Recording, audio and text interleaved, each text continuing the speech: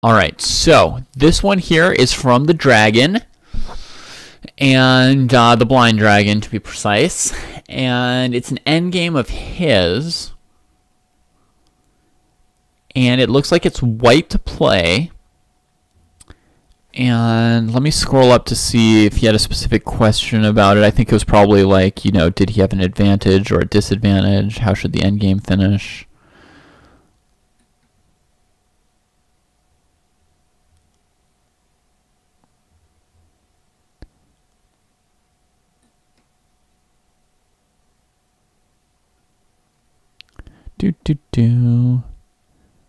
If you could win the ending position. You were black in the ending position. Okay, so since you only sent me... the ending position, I don't see like the full game. I can't answer the question about...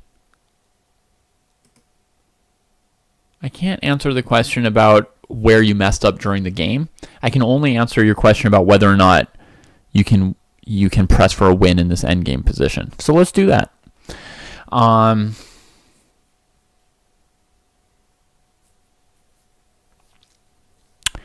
Materially speaking, you've got a bishop and 3 bad pawns against a rook. That is certainly an advantage. A minor material advantage. It could very well be like dead equal with how bad your pawns are. Don't worry about it. It could obviously be dead equal with how bad the pawns are, but certainly there's like very little danger of losing this kind of position as black. The reason I say your pawns aren't very good is because you don't really have any obvious way to make a passed pawn, right? It's not that white's about to attack and capture your pawns. There's 2 different weaknesses to doubled pawns, and you have doubled pawns. So let's mention this real quick. There's defensive weakness and offensive weakness. So sometimes you have doubled pawns, and your opponent can basically lay waste to them, right? Siege them, blockade them, attack them, boom. According to what he sent me, I think it's actually white's turn, not his. Which seems right, because if it's his turn, probably f3 is very strong for him, right? So I think it's probably white's turn. Maybe he made a move here and offered a draw, and white accepted it. You know, like bishop to d6 last move, and offers a draw. So there's defensive weakness where your doubled pawns get attacked and killed, but there's also offensive weaknesses. So there's the inability of your doubled pawns to attack the opponent can be their weakness. So you're not going to like have your pawns taken from you, but you're not going to be able to use them to destroy your opponent. Oh, he flagged here. Okay. But you're not going to be able to use them to crush your opponent. If you flag, then it's probably your move, and it would be black's move. I don't know. If it's black's move, then I think we've got a pretty simple answer for you. Yes, you can win with f3 check. So I'm going to assume that it's white's move.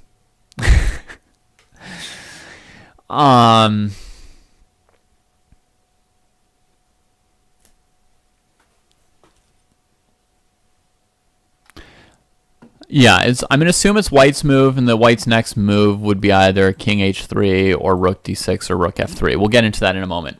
So offensive weakness, you've got 3-on-1 on the king side, and it's not even obvious how you can make a passed pawn, right? So one of the biggest weaknesses of doubled pawns is that they're bad as a pawn majority for advancing and making a passed pawn.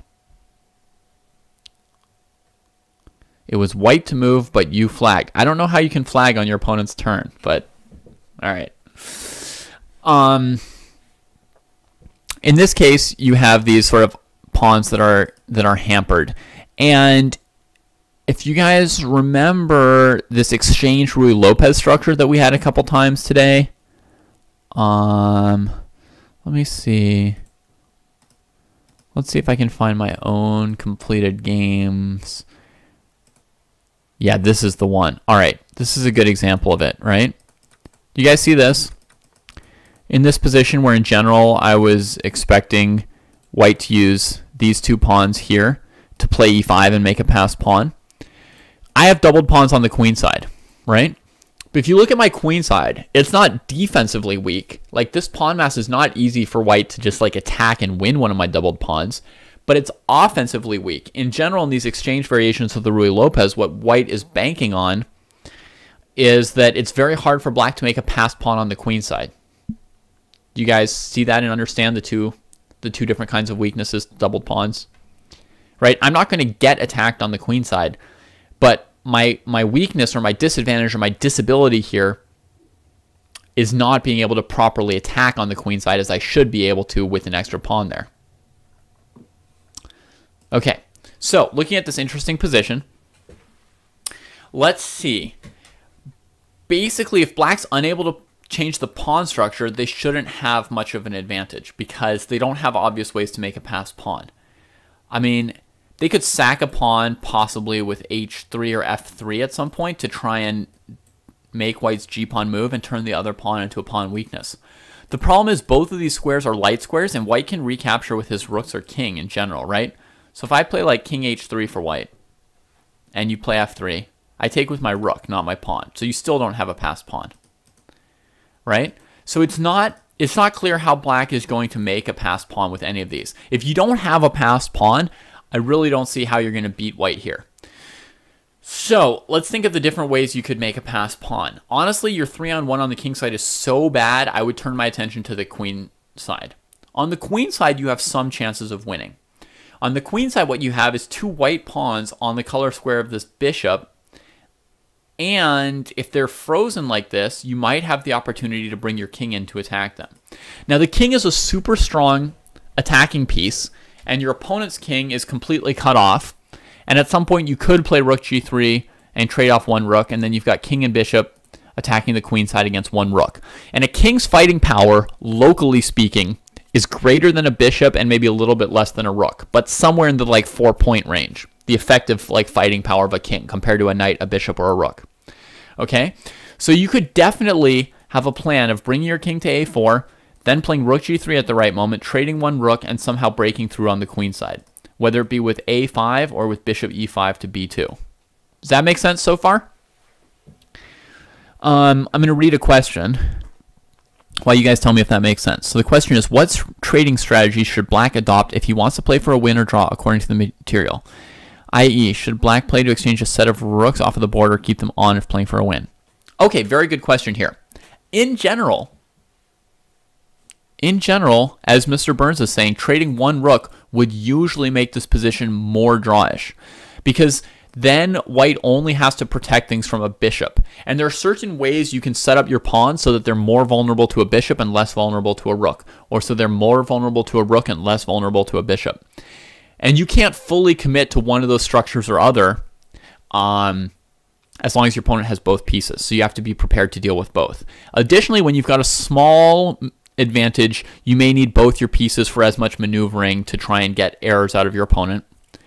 And finally, I believe your rook here is cutting off white's king. So right now, I believe one of the greatest factors in your favor is having the white king quite badly placed, which is part of the attraction of a plan of attacking on the queen side. So I think that trading rooks dramatically decreases your winning chances right now, even though my winning plan is to eventually trade the rooks.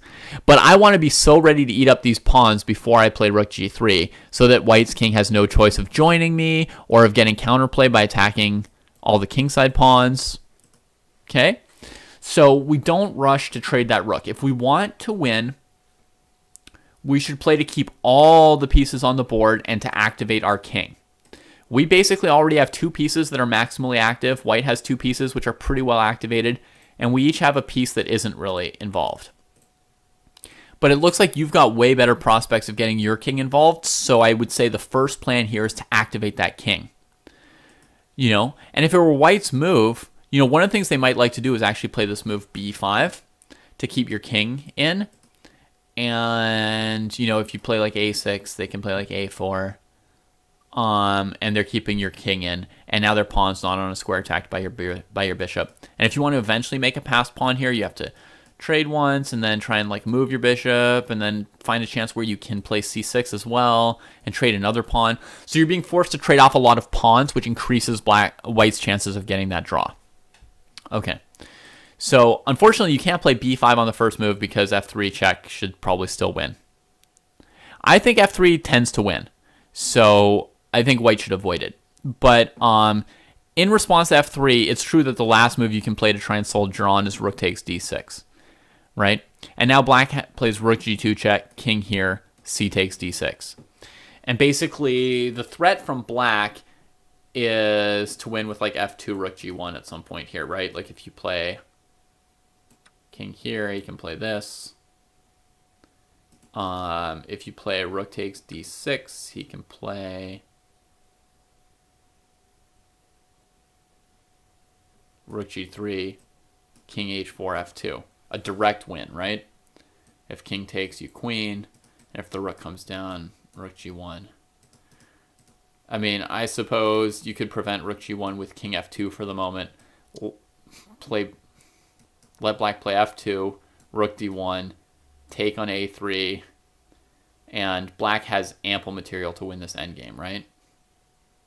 Also, the a-pawn's going nowhere, so maybe he just plays f4, f3, and keeps you bottled up. I don't know.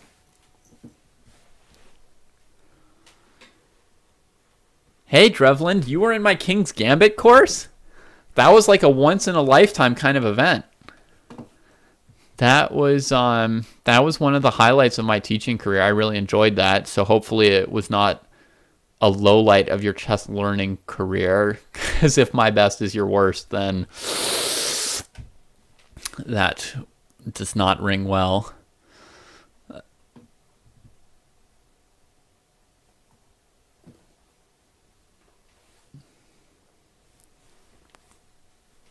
So I don't think rook takes d6 saves white against f3 check, right?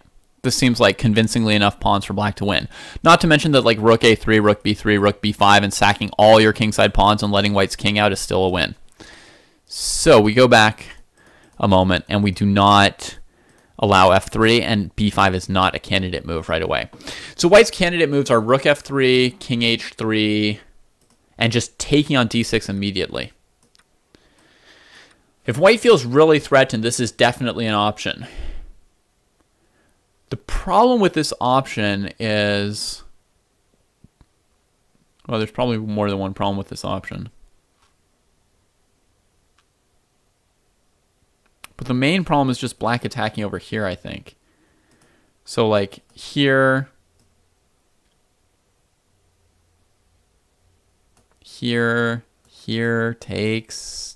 takes.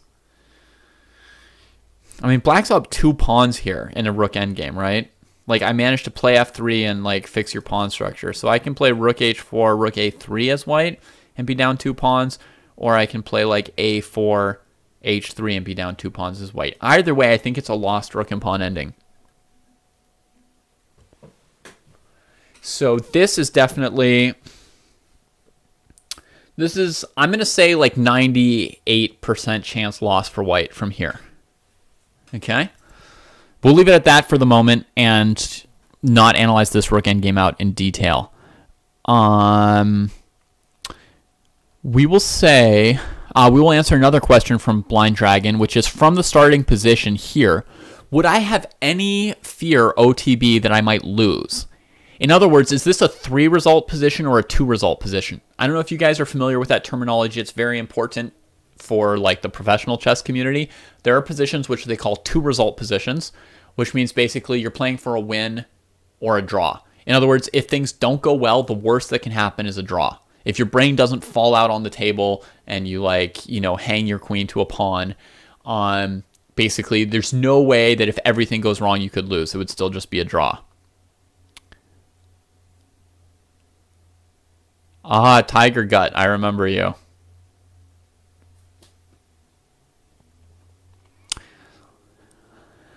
All right, so, and then a 3-result position is a position where you're pressing, where you might be pressing for a win, but if things don't go your way, you could actually lose. Okay, like your opponent has the type of counterplay or the type of complicated position where you could actually lose the game. All right, so I would say that this position does fall into the 2-result kind of position, Blind Dragon, meaning that you can't lose this. Or at least I couldn't lose this. Sorry, you're asking from my perspective, and that's from my perspective. I couldn't lose this. If I were playing this position as black with, you know, an hour on my clock and my opponent had an hour on the clock and my opponent were Magnus Carlsen, I don't think I could lose this game as black. The thought of losing would probably not even enter my mind, I don't think. It seems very secure because for white to win, white would have to make a passed pawn, right? Same thing as I said, like if you want to win this position, you need to make a passed pawn. If white's going to win this game, white needs to make a passed pawn. And how's white going to make a passed pawn here? It seems impossible, right?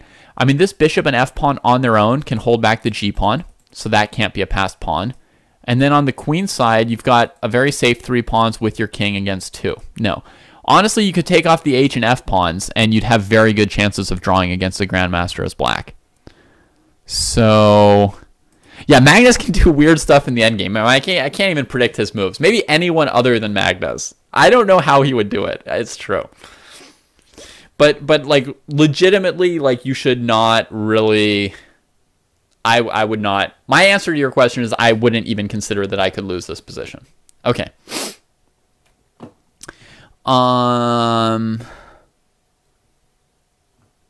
Okay.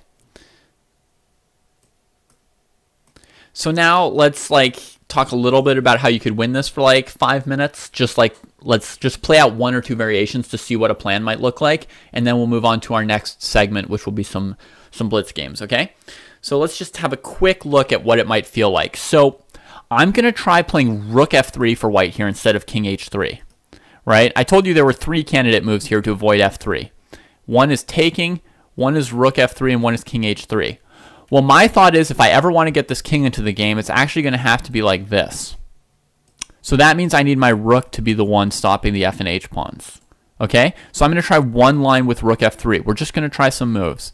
Now for black, I'm going to try just bringing the king up.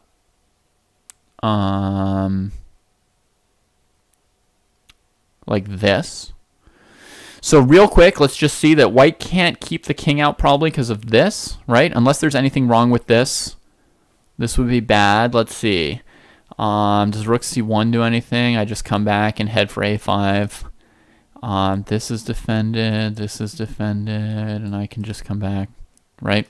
So no a4. Okay, and I went through here instead of here just to stop rook d5. You know, you could try another variation like this, but then white has this move. And it cuts off your king, and he wants to take this. It could be a problem. I mean, you can probably play rook g5 and just defend everything for the moment, but I'm going to go king c6. And then for white, I'm not going to play a4. I will play king to g1. All right. We're good so far. Now we just have to check that this doesn't allow h3. And it looks like it doesn't, right? That just loses everything. So king g1, black to play from here. All right. So now I can consider king b5, but I have to calculate this move a little bit. So king b5, rook check, king here, rook f5. Clear so far? Now we have to go after these pawns, right? That's all we're going for. So we go rook g3.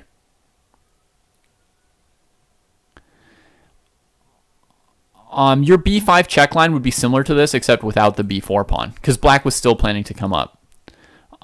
So, like where I played king g1, trying to start improving the white king.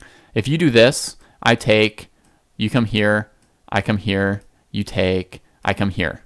So I already won your a pawn, and your b pawn is gone, right? And then I've got 3 connected passers and a bishop against a rook. And there's nothing on the king side for you. So that's definitely a cold theoretical win. That's like game over. I would guess the last chance would be check, here, rook h4, rook g7. But this should also be just dead. So let's play king g1, since I'm going to play king b5 for you anyway, probably. So king g1. I want to play king b5, check, here, takes, rook here. Okay. So now,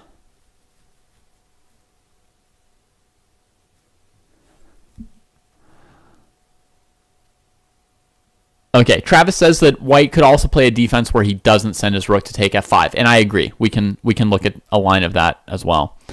So here, rook g3. It looks like we've won the a pawn at this point, right?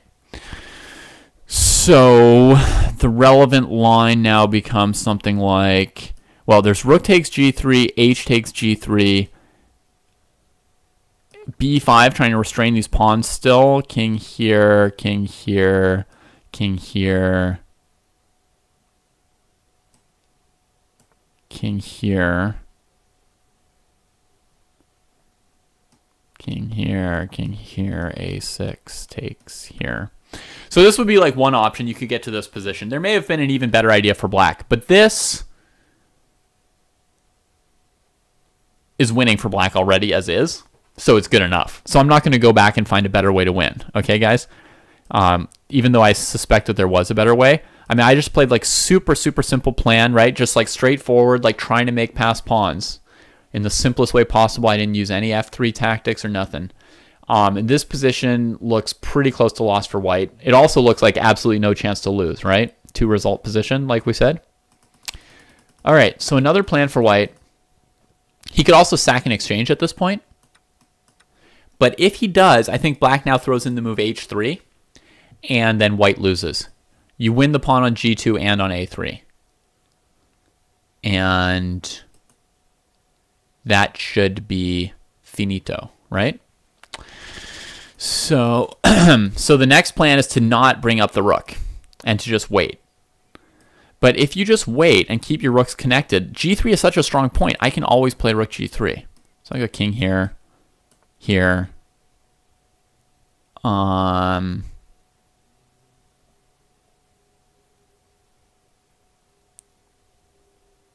now maybe here I'll start to encroach with rook g3, just starting to limit what white can do. And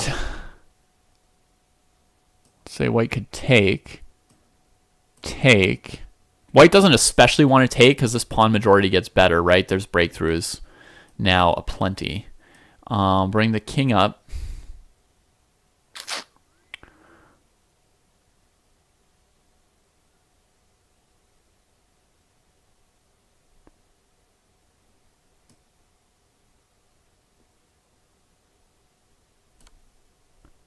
Yeah, if the king comes over to the queen side to defend the queen side, then you can win like this probably.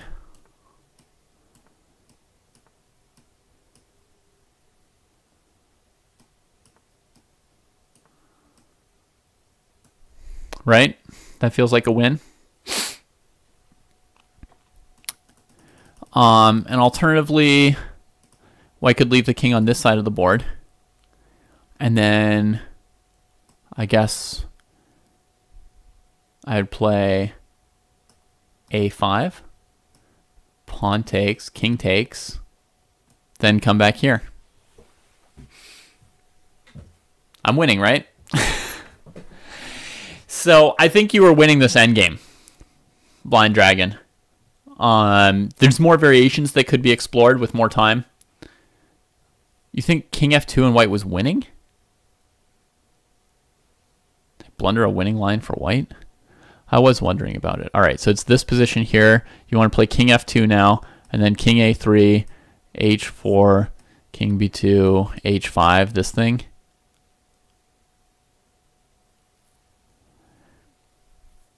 Yeah. Yeah, I didn't calculate this out, though I considered it. And yeah, you're right. It doesn't look good for me. I mean, it's not winning for white, certainly not.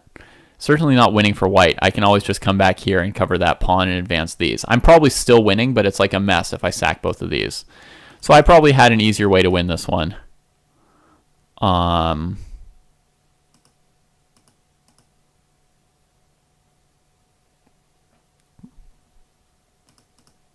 Like c5 check first.